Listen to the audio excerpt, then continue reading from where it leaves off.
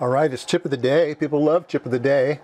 We have an AD9686 comparator comp.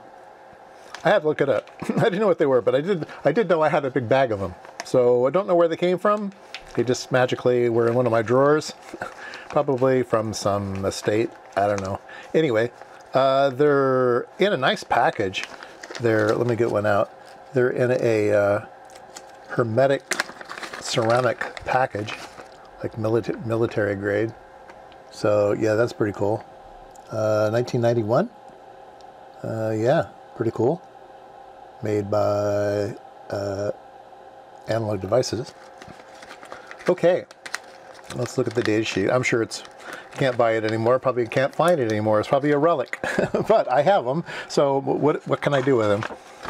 Let's see, here we go. It is a high-speed TTL voltage comparator. What that means is the output is TTL compatible.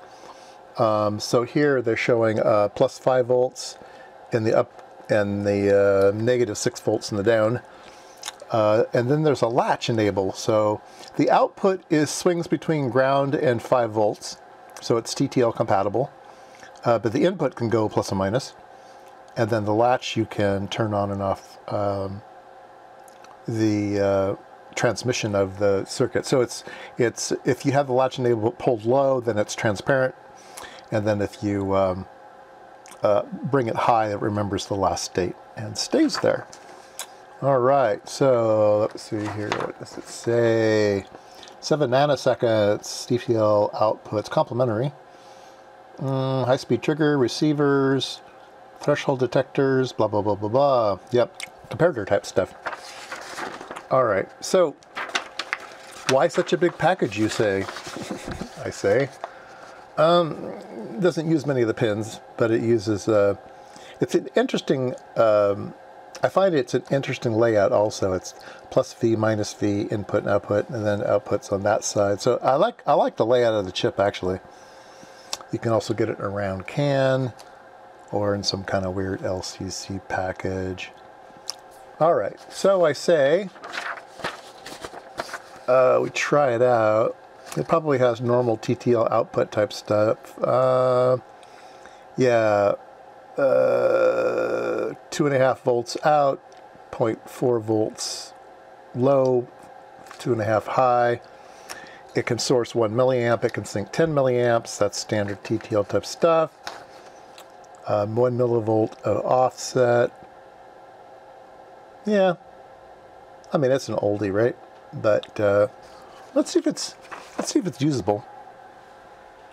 Okay, I have it hooked up in the circuit here, and I'm probing it. I'm using my FET probe because I'm going to be doing some high-speed stuff, and I didn't want to load it down. I used my normal probe to start, and I found that I was getting weird waveforms, so I moved to my FET probe, and things got better. So why not use it? All right, so the input is going to be coming from this device, an SG503. It's a real fast sine wave generator. So here's our input, here's our output, toggle toggle, and we're at 5 megahertz. Let's go up. We're at 9.5. Let's take it up to 10 here. We're at 10 megahertz, and everything looks fine and dandy. Let's go up again. Here we're at 26 megahertz. Everything's still fine and dandy. Input, output. Yes, indeed. Everything's looking good. Let's go up again. 46 megahertz. Still working good.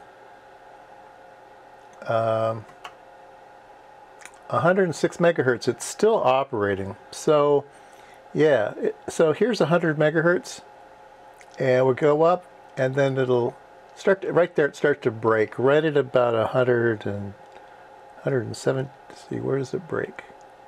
Yeah, right at about 115 megahertz. So it would make a great input for like a frequency counter or something. Probably need to put an amplifier in front of it to get the voltage swings big enough for the comparator, but I don't know. It's pretty nice. Yeah, seems to work pretty good. All right, that was tip of the day, a high-speed TTL voltage comparator, an AD9686.